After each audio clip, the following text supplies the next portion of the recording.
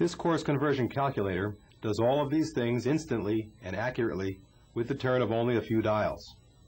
It is non-electronic, it is made of durable plastic, and it is quite inexpensive. You can see in this close-up view of the calculator that the device is made up of only 4 pieces.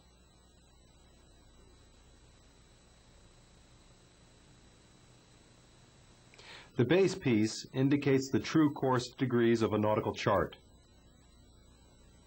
The compass course wheel represents the magnetic compass card in the boat's compass.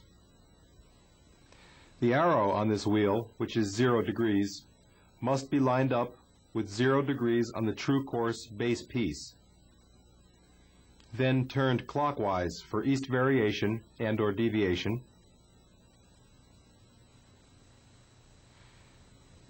and counterclockwise for west variation and/or deviation. The variation is found on the nautical chart's compass rose, and the deviation, if any, is found on the boat's deviation table. Once these adjustments have been made, very special care must be taken not to inadvertently move the setting. It is advisable to check the setting before final calculations are made. The indicator located at the boat's bow on the boat wheel is turned to the intended true course degrees on the base piece. After checking the adjustments of variation and deviation once again, read the indicator at the boat's bow to find the number of degrees on the compass course wheel. That is the course to steer.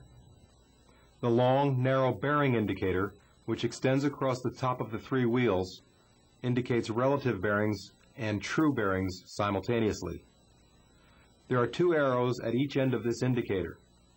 The inner arrows show the relative bearings, and the outer arrows show the true bearings. Either end can be used to indicate these bearings. The end not being used for bearings shows the reciprocal. After approximately 10 to 15 minutes of familiarization with the device, all of these time-consuming calculations of basic navigation will take only seconds to accomplish.